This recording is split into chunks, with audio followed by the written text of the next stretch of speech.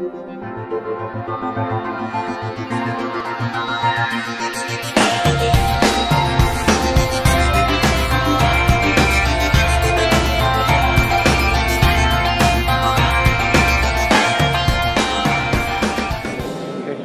me is Patricia Veevers Carter, Senior Manager of Transport and ICT Middle East and North Africa with the World Bank. Thank you for joining us. Thank you for asking me to be here. So why is it important for you to be present here at the World Meeting in Riyadh? It's very important for a global organization such as the World Bank Group to network with many people in the transport industry, in the road industry, and many of the people we would like to talk about road issues are here in Riyadh this week. How are you enjoying the meeting so far? Very much. It's been very well organized. There's some very interesting sessions. So no, it's been very good so far. What have you enjoyed the most?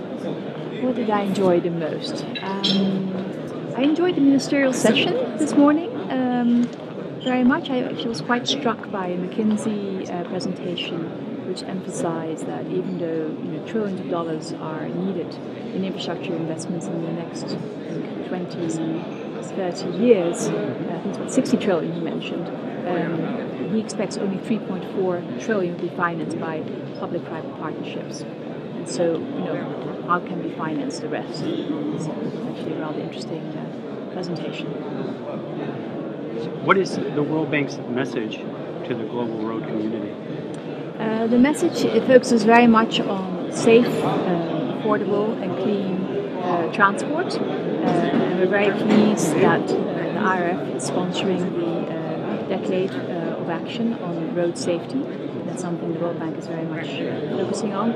Also, I'll be chairing a session in a moment on people with limited mobility. Just like road safety, it is an issue which actually not many people are thinking about.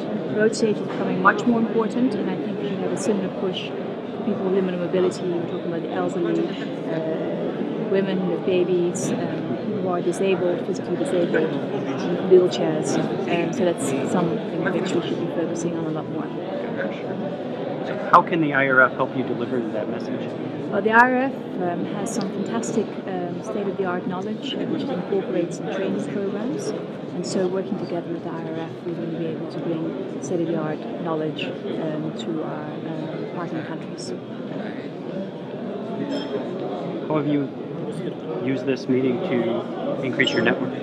Well, a lot of our partner countries are here, ministers of transport, so I've had a chance to talk with them one-on-one on various issues, but also colleagues, various private sector organizations are here, and so this is a great way just to talk about issues, make new connections, and just see the transport world in a larger perspective than what perhaps one normally sees when sitting in Washington DC.